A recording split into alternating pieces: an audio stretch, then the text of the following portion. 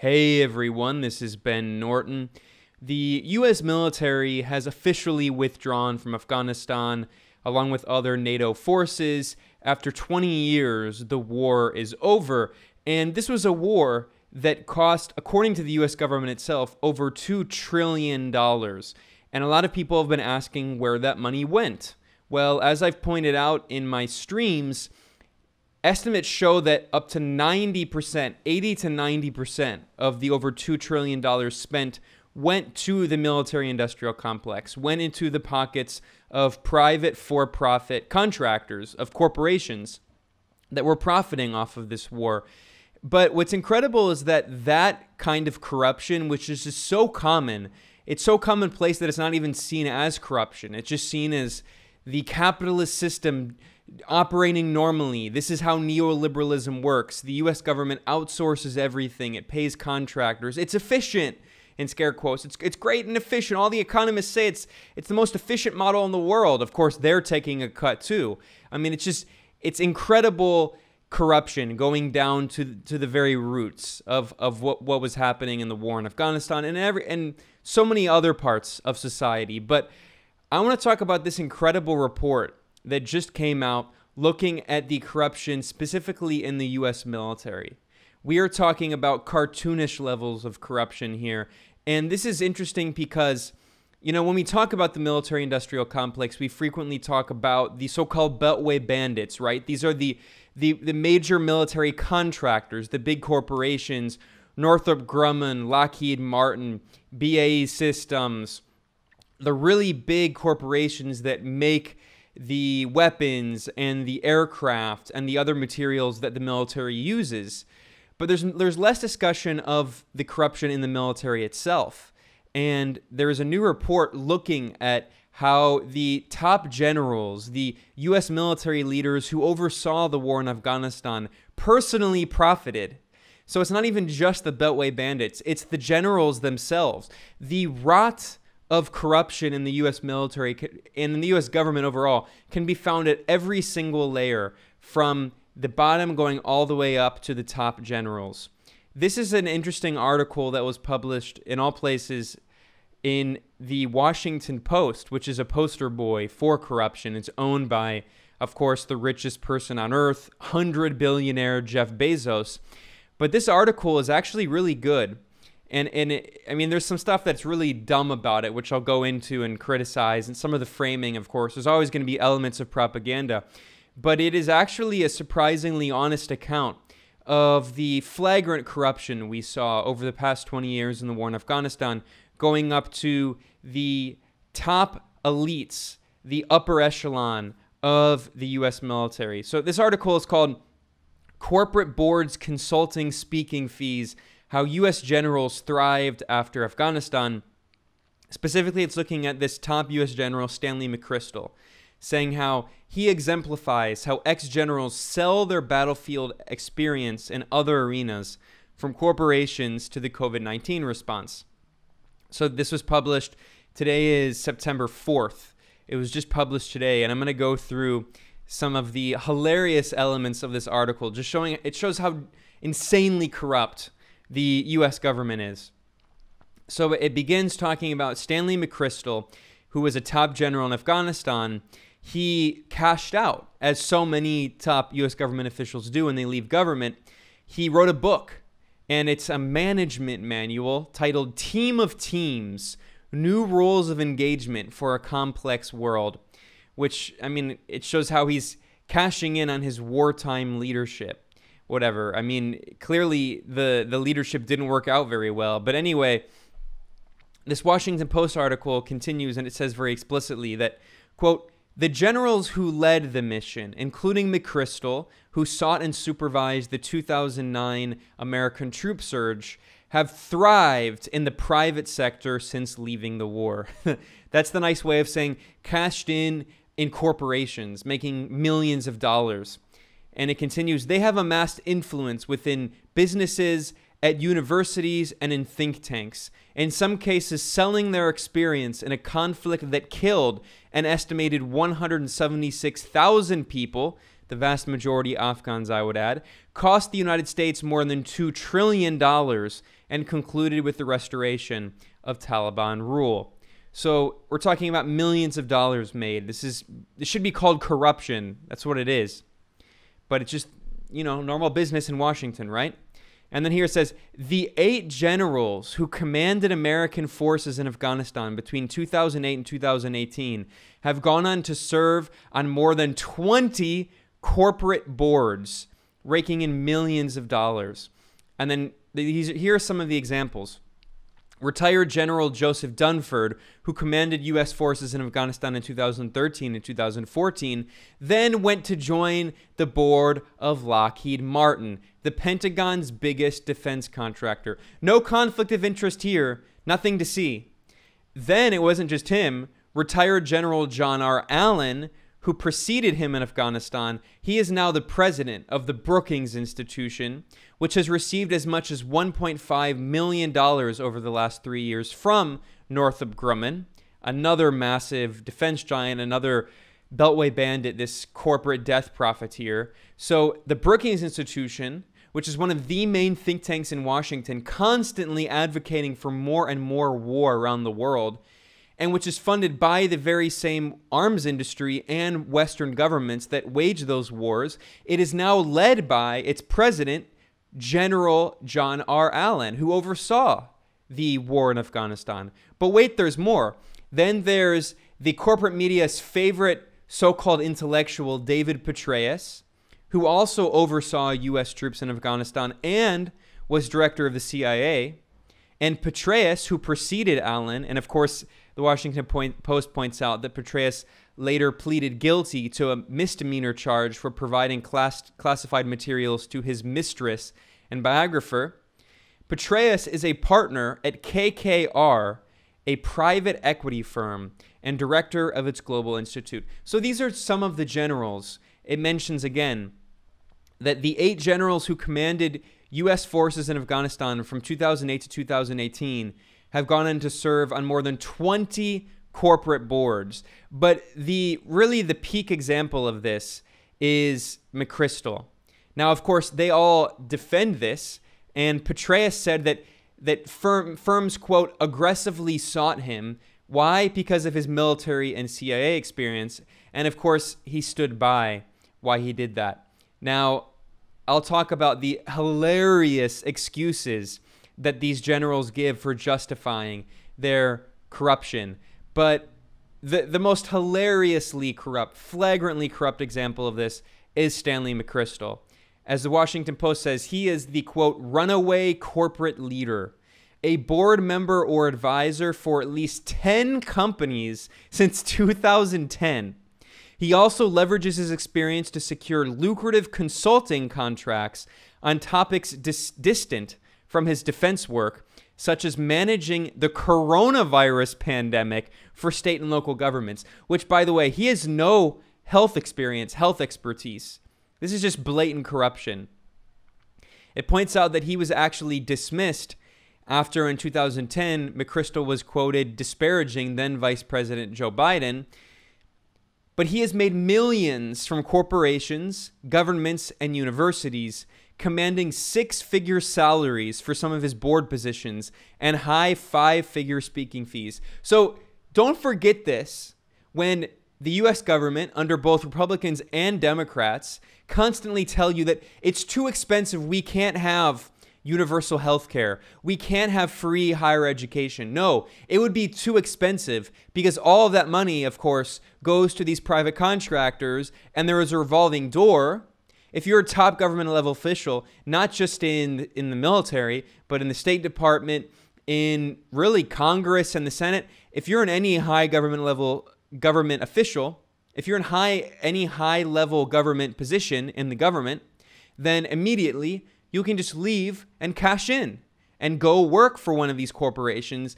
And of course, a lot of these corporations, as we'll see, are contractors, and they're taking tax money from the state, but we can't spend that tax money on public education, on healthcare, on childcare. Nope, never, because it has to. This is how the system works, and it's inevitable.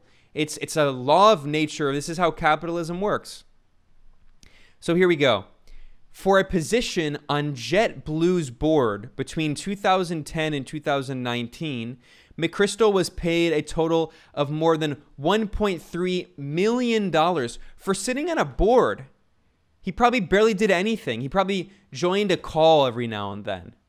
He also made roughly the same amount, that is another $1 million, between 2011 and 2018, working on the board of Navistar International, a vehicle and engine manufacturer. One of its subsidiaries agreed this spring to pay $50 million to resolve claims that it defrauded the U.S. Marines more than a decade ago by inflating the prices of armored vehicles used in Afghanistan and Iraq. So here we have a top U.S. general cashing in, getting paid over $1 million to sit on the board of this corporation that was accused of defrauding the U.S. military. No conflict of interest there.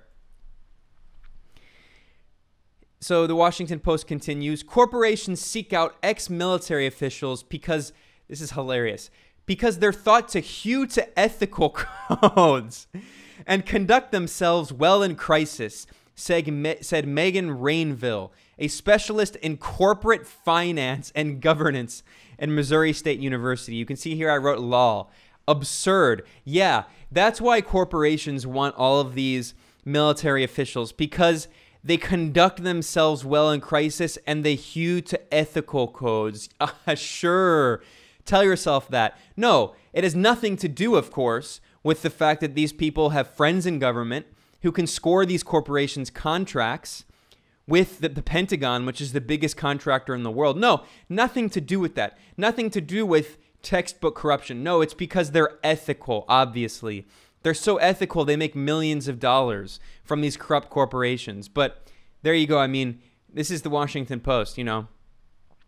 Ironically, they're talking about his book, Team of Teams, an awful title, by the way.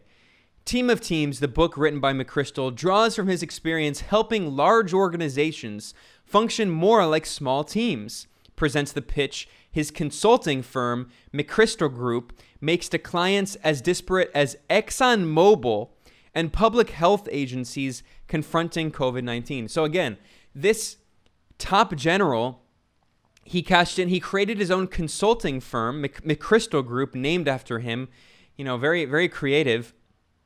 And he's working for ExxonMobil, not just for these military contractors. He's working for not just the military that's destroying the world, but the fossil fuel corporations that are destroying the world through climate change. Insane.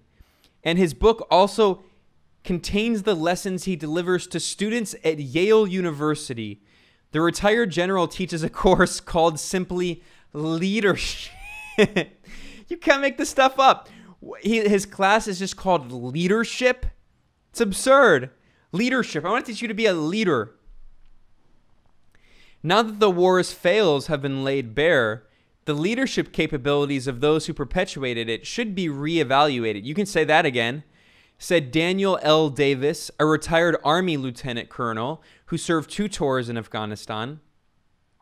Military strategies used in Afghanistan will not aid U.S. businesses or governments, he argued. Quote, for years, it's been payday for the generals, while the war itself has been a complete disaster, said Davis, who is now a senior fellow. Of course, he cashed in too.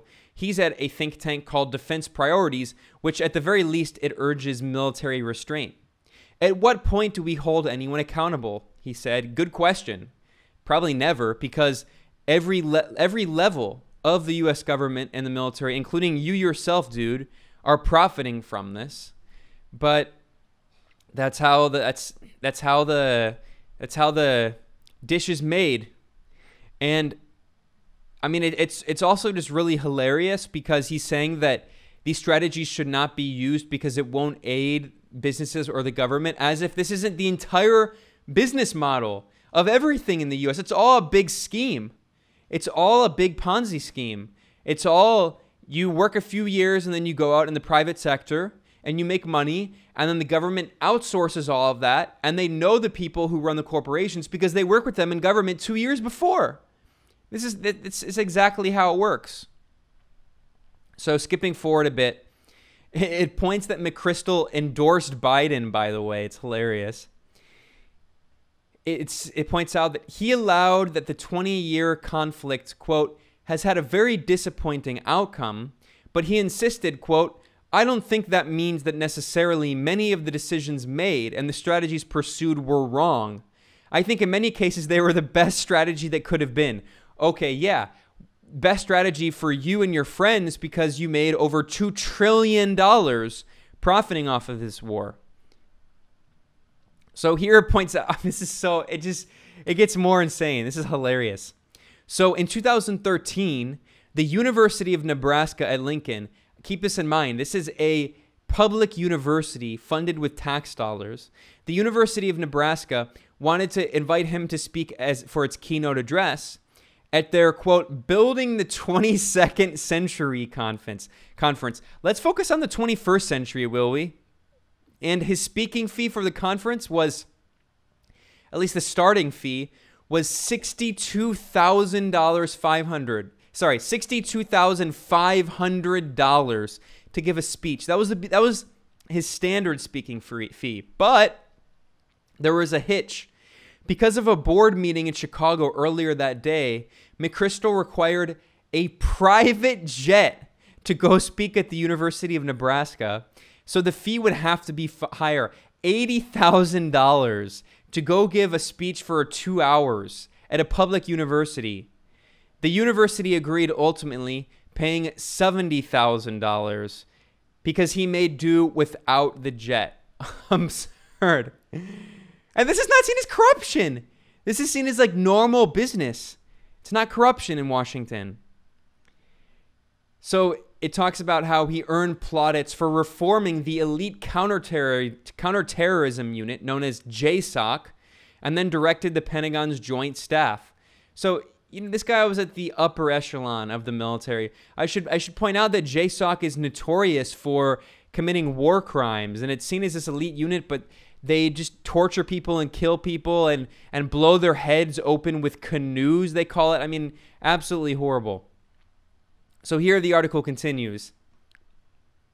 Despite the scandals he faced, he remained in the business world's favor because then President Barack Obama decided to let him retire with 4 stars. So, I mean, Obama himself was fueling this corruption. And of course, Obama has been cashing in as well. Obama gets paid hundreds of thousands of dollars per speech on Wall Street, which he does regularly. And I should mention, by the way, that in addition to the millions of dollars that McChrystal makes from sitting on these corporate boards and the tens of thousands of dollars he makes every time he speaks, he also has an annual taxpayer-funded pension of at least $149,700. So every year, just his pension is $150K. He also, at Deutsche Bank, he has conducted leadership training, leading to a seat on the board of Deutsche Bank's U.S. holding company. And it quoted an anonymous Deutsche Bank spokesman, an anonymous Deutsche Bank senior executive who said, quote, Senior management is much more likely to listen to military commanders because they're cool and they've killed people. Yeah, they're more like, okay, so the banks want to listen to them because they're cool and they've killed people. It has nothing to do with the fact that they understand how the intergovernment works. It has nothing to do with that. No, it's because they're cool and killed people rather than a McKinsey guy in a pinstripe suit. I mean, just keep telling yourself that. And here we go. This is the other military contractor that McChrystal sat on the board of, Navistar. In 2013, a whistleblower filed a complaint alleging the company had forged invoices and pricing information for materials sold to the U.S. government. And McChrystal, who joined on the board in 2011, he was on the board at the time of this corruption. He was on the finance committee, and he earned $200,000 annually.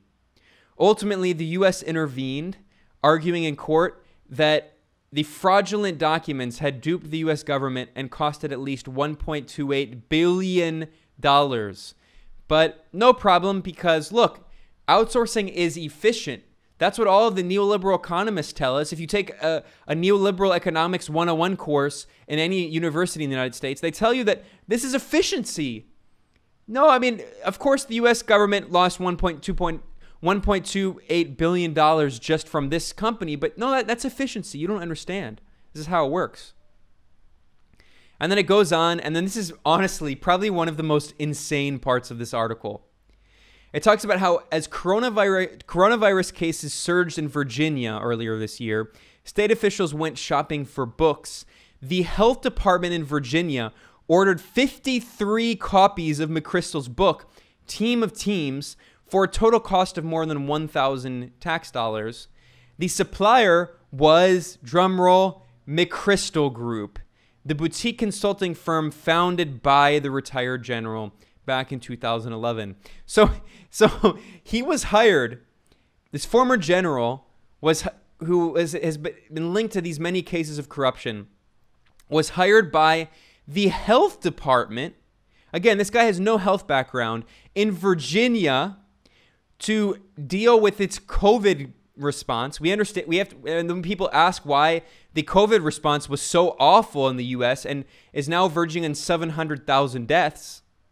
And his response was, order 53 copies of my book. That's how you're going to be able to deal with COVID.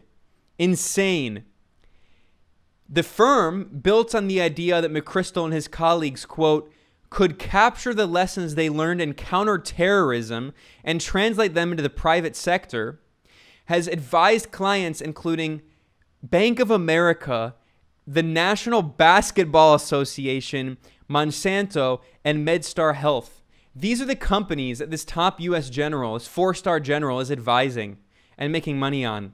Monsanto, one of the most evil corporations in the world. Bank of America, and the NBA. And then 2 years ago, it expanded its work. It branched out from just the private sector, and now McChrystal, his firm, is advising the Department of Homeland Security's cyber unit and the U.S. Secret Service, and it's giving them leadership training. And then in 2020, his firm began advising state and local governments on COVID response. What? He has no health background. And it was one of the many consulting companies that secured no bid contracts to fill gaps in public health agencies. No bid contracts. But wait, no, if you listen to all the neoliberal capitalist economists and every major university in the U.S., they'll tell you that this is efficiency. You just don't like efficiency. So here it continues.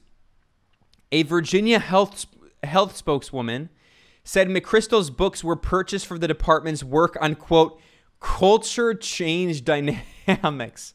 Yeah, that's what you need. Culture change and not actual health policies to help people not die, as over 600,000 of your countrymen have died. All told, McChrystal Group billed the state more than $5.7 million in 20 months. Insane.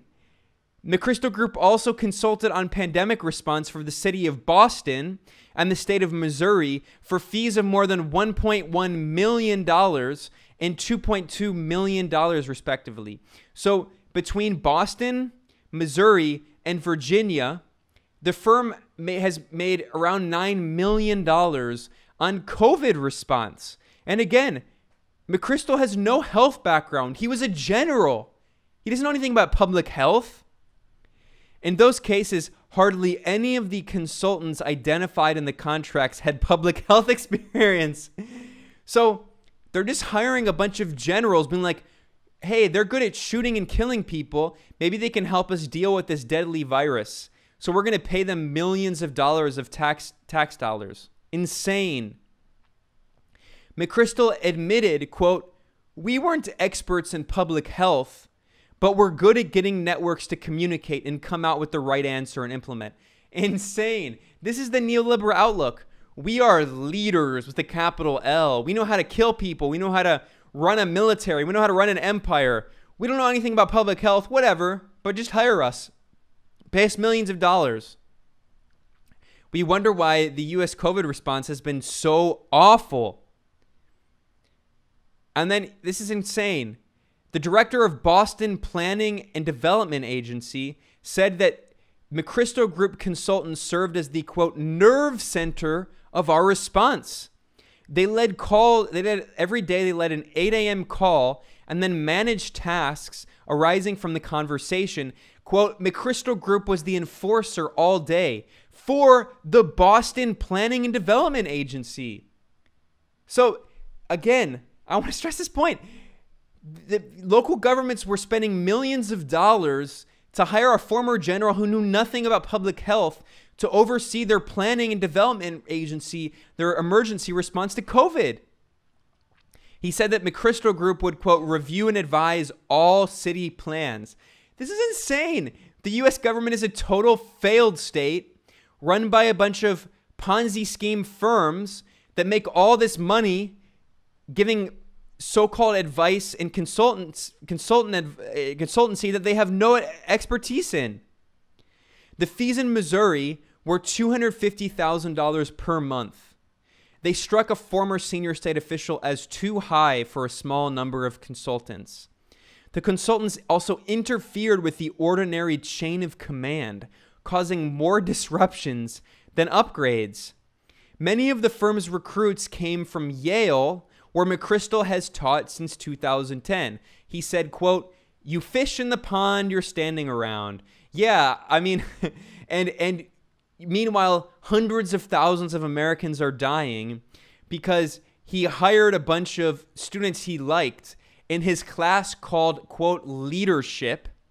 And it points out that student evaluations in his class boasted that it was useful, quote, if you have any aspirations to climb a corporate ladder. That says everything. That's what it's all about. That's what everything in U.S. society, this failed neoliberal, failed state, this failed regime that can't provide health care, that can't provide education, that can't protect its own citizens from floods on the East Coast and fires that are burning down California every year on the West Coast. It can't do anything, but it can make trillions of dollars in wars and siphon all of that money to the private sector, to all these corrupt generals. And hilariously, they conclude the article saying that McChrystal, it's only natural that McChrystal takes on corporate work. He has to feed his family. Oh yeah, he has to feed his family with millions of dollars. Yeah, that's putting, as George Bush said, that's putting the family on the bread on the table. No, it's absurd. This guy is a peak example of the corruption at the heart, the rot of the U.S. government. And this leads me to another article I wanted to briefly talk about here, which is hilarious, which is from Foreign Policy here.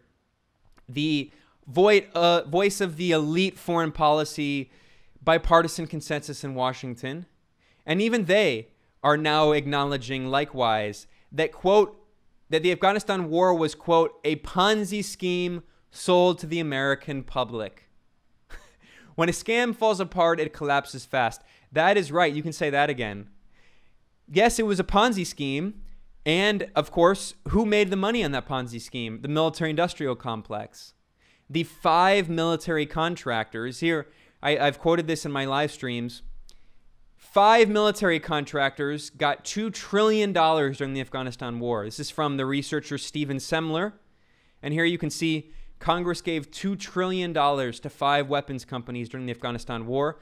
Lockheed Martin, Raytheon, General Dynamics, Boeing, and Northrop Grumman. These are the real constituency in Washington. It's not citizens. Votes don't matter. No one cares about your votes. These are the real constituents.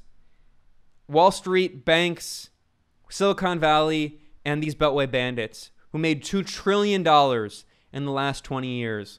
Well, Americans get poorer and poorer. Well, inequality increases. Well, California is on fire. New York is underwater. And while no one has education and healthcare anymore, well, if you want education, you can get it, but you have to be hundreds of thousands of dollars in debt. So, meanwhile, trillions of dollars are siphoned into the military-industrial complex. And hundreds of thousands of Afghans died, of course, and 1 million Iraqis died. So anyway, here's this foreign policy story. It says a lot. It says, to understand the U.S. exit from Afghanistan, think of Bernie Madoff. It is helpful to see the U.S.-built Afghan state as a Ponzi scheme. It was all a house of cards, and at some level, everyone knew it. Certainly, anyone who was familiar with the U.S. government's own Inspector General reports over the past 10 years would know. And yeah, I've talked about those in my stream. SIGAR, S-I-G-A-R, did constant reports on the insane corruption in Afghanistan, in the U.S. puppet regime. And as I talked about in a stream I did, a podcast and a stream about the U.S. puppet president, Ashraf Ghani, who was a neoliberal Chicago boy, the Afghan Milton Friedman, the Afghan Pinochet, who privatized everything, who wrote an insane book in 2008 called Fixing Failed States, and then he oversaw his own failed state, comically. And in his book, Fixing Failed States, he used the word market over 200 times, this cartoonish neoliberal. He was the poster boy, cultivated in elite U.S. universities, trained at the World Bank, who helped implement those same neoliberal shock therapy policies in the former Soviet Union, in post-Soviet Russia. And then the U.S. helped install him in power through a rigged, stolen election, through mass electoral fraud in 2014. John Kerry, U.S. Secretary of State, helped him broker a power-sharing agreement with his rival Abdullah, in which Abdullah was, I kid you not, named CEO of Afghanistan. And meanwhile, all of these military contractors and the top generals, as we just saw our bud Stanley McChrystal, were making bank, raking in millions and millions of dollars. Well, the generals were raking in millions. The corporations were raking in trillions. So here we go. The definition from the U.S. Securities and Exchange Commission, the SEC, the definition they use of a Ponzi scheme, quote, can easily be applied to Afghanistan.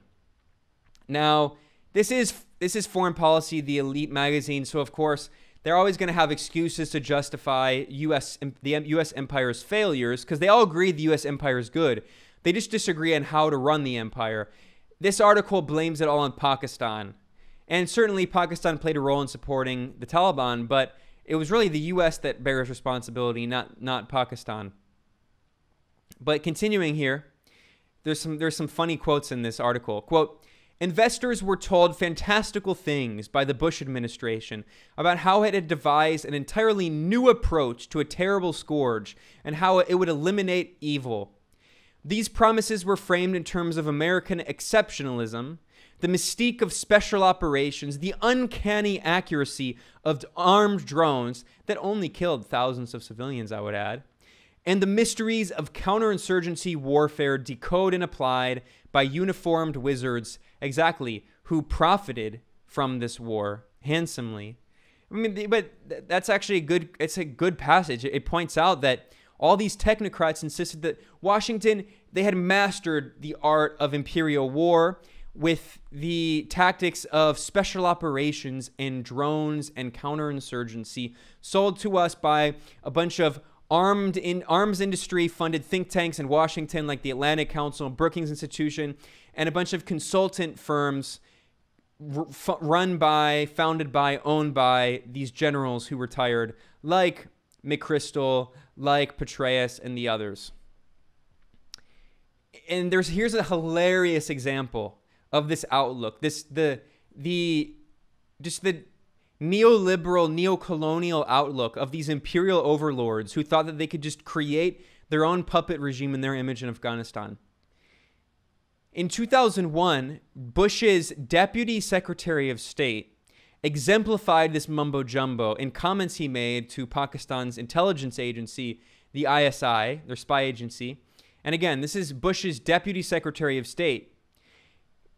The ISI head tried to explain what the history of Afghanistan was, and he said, quote, no, the history begins today. Year zero. The U.S., the new regime that created by the U.S. was the beginning of history. It's Francis Fukuyama all over again. I mean, this is how these elites think. This is really how these imperial overlords think. And so here's talking more about the Ponzi scheme of the U.S.-created puppet regime. None of the con artist claims are true. Investors are at first paid by persuading still others to invest. Thus, the U.S. Congress continually allocated funds while the administration gathered promises of support from other countries, never questioning the viability of the project.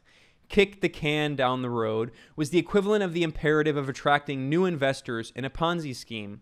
In this case, the grifters were a series of U.S. presidents. And those U.S. presidents, and by the way, I should mention, it wasn't just George Bush. This article was clearly written by Democrats who were trying to blame Bush, but it was every president since Bush, including Trump, by the way, for all the Trumpists trying to get Trump off, even though Trump admitted, he was like, oh, he realized, he was so dumb that he finally realized that Afghanistan had over $1 trillion in minerals, and he was like, oh, sweet, now we should actually stay. I don't want to leave anymore. We should stay and steal all their minerals. But anyway, the grifters were the U.S. presidents who used these new funds to pay the original investors, all of it going back to the military-industrial complex, of course, and their friends who work for the Beltway bandits were they're going to work when they retire in a few years. The Afghan puppet government continued to be financed, contractors got paid, ghost armies were invoiced, and real soldiers sent to their deaths. And by the way, over 200,000 Afghans were killed, which is never mentioned in these articles by these elites because they don't care about the cannon fodder of the Afghans killed in their colonial occupation. The more funding to be found, the longer it could go on. Once a major investor withdraws or is seen to do so, behold the rush for the doors. The Biden administration had to get it underway. Even Trump's deal with the Taliban in Qatar wasn't enough to pop the bubble. Yeah, because Trump realized that he could make money off of it too. And he just admitted, like he did with Syria. He said he wanted to withdraw the troops illegally occupying Syria, and then he realized that Syria had oil reserves that he could steal, and he was like, sweet, we're going to stay in Syria to steal the oil and to starve the central government in Damascus of that oil revenue so it can't rebuild. So, and then there's hilarious examples of the corruption. The metrics compiled by the U.S. State and Defense Departments were classified in 2017 to keep the Inspector General's analysts from looking at them because they knew it was all a house of cards, and because the State Department and Defense Department were making tons of money on this, and a lot of those government officials, when they retire, they're going to go work for those corporations. It's a loop. They have a vested interest. They're making money off of it. This is capitalism. It's how it works. Once it became clear that the United States was indeed serious about leaving, it all fell apart rapidly, just as in a bank run. As with a bank run, only if a big investor can surreptitiously pull out their money will others not notice their departure, wake up, and rush for the door. In Afghanistan, the big investor was the United States. Yeah, it was the United States, but it wasn't necessarily the United States equally. That burden was not equally shared across the population. That was a $2 trillion massive wealth transfer from taxpayers to the Beltway bandits, to the military-industrial complex, and not just the corporate ghouls who work in these death profiteers, but also their friends in Washington, in these think tanks that they fund, and in the Pentagon and other parts of the government, the people who retire and get their fat pensions and then go work as corporate consultants like Stanley McChrystal. So with that said, I just want to point out $2 trillion over the 20 years of the war in Afghanistan went to these 5 companies: Lockheed, Raytheon, General Dynamics, Boeing, and Northrop Grumman. That is who profited. And in my streams here, we talked about the geopolitics of the war in Afghanistan. We talked about why the U.S. was so desperate to prevent China from having access to Afghanistan for its Belt and Road Initiative. The U.S. built this big puppet regime right in the middle of the new Silk Road that Beijing is trying to build. And for 20 years, Washington was able to help contain the rise of China, help prevent Eurasia from being further unified. And now, as I'm going to talk about in another stream, and now the Taliban-led government in Afghanistan has made it clear that China is going to be their key ally. They're going to incorporate Afghanistan into the Belt and Road. And hey, cool. Maybe China will actually build functioning infrastructure and help develop the country, which the U.S. has been totally failed to do in the past 20 years. And why? Because it never wanted to. Because capitalism isn't interested in development. It's interested in de-development. It's interested in exploitation. It's the same reason why 200 years nearly of British colonialism in South Asia, modern-day India, including parts of Afghanistan. It's the same reason why those 200 years did not lead to South Asia being developed. It actually led to South Asia being developed. Sorry, being underdeveloped, de-developed. That's what happened. It was underdeveloped, and poverty increased, and illiteracy increased, and horrible conditions and malnutrition and all of these health problems increased. All of that. Sorry, it all increased. Poverty and privation and immiseration increased in the 200 years under the British Empire, which extracted over $40 trillion from South Asia, from the Indian subcontinent. It's the same thing the U.S. did. It profited from this war, and the Afghan people suffered. The people in the region at large suffered, including Iran, which of course was another target of the United States, which faced a massive refugee crisis. And now we hear all these complaints about Afghan refugees coming to the West, to the US and Europe. Well, what about the Afghan refugees who went to Iran, who went to Pakistan, and other countries in the region? We never heard about them because the West didn't care about them, because they were making money off of this war. So yeah, there were geopolitical considerations, absolutely. But the U.S. is also a capitalist system. And at the end of the day, it's also about making money. And as I showed in this stream, McChrystal, other top government officials, so many people have made a killing in the war in Afghanistan, as they literally killed over 200,000 Afghans. They made a killing off of literal killing. At the end of the day, that's what the U.S. empire is all about. Thank you for watching or listening to Propaganda Today. I'm going to do more streams and talks like this in the future. And you can find all of my streams and podcasts over at Rockfin. That is ROKFIN.com/Benjamin Norton. This was Propaganda Today. See you next time.